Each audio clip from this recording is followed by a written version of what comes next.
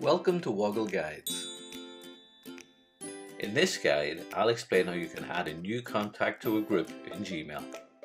Let's get straight into it. I'm logged into Google and I'm in my Gmail inbox.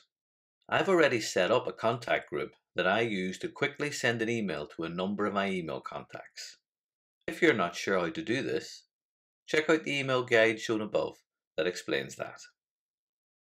Now, if you want to add any additional contacts to this group, you can simply add their name to the email and they'll receive the same email.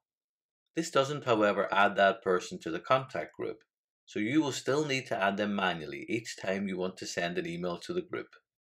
Not to worry, however, it's quick to edit and update the contact list that has already been created. But you can't do this in Gmail. In order to add a new contact to an existing contact group or distribution list, we need to visit Google Contacts. This can be found at the web address shown on screen. The link for this website is also shown in the description below. In the left-hand panel of the Google Contacts site, you'll see the contact group we were just looking at.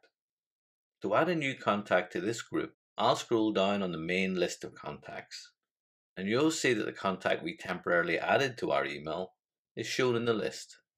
If your contact has not already been added to your Google Contacts list, it is quick to add them.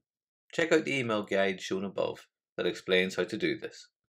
To add this person to my existing contact group, I need to firstly select them by moving my mouse over their profile picture. You'll see a checkbox appears on the left of the contact row. I'll click once into that checkbox to select it. Once done, a number of new icons have appeared at the top of the contacts group. The one we're interested in, however, is the Manage Labels icon. Clicking on that shows a list of the existing contact groups I've created in Google Contacts. I'll move my mouse to the group we were looking at earlier, and I'll click on it once to select it.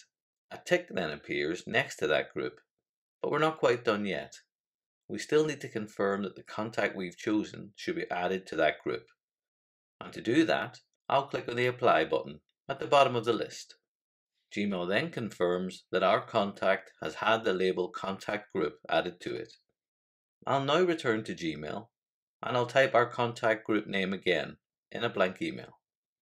You'll see that our new friend has now become a permanent member of this distribution list.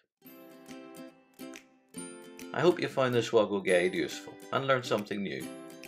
If you have, please like or subscribe for free so that you can find out when new guides are available. Thanks for watching, and do look after yourself until next time.